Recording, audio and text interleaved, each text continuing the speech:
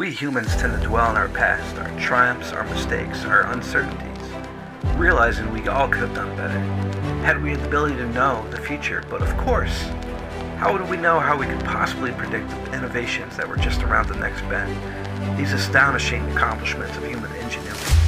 I dwell in the past, but I also look to the future, to all the amazing new ideas aimed at making life simpler and easier, but at the same time, a lot more complex, a paradox perhaps.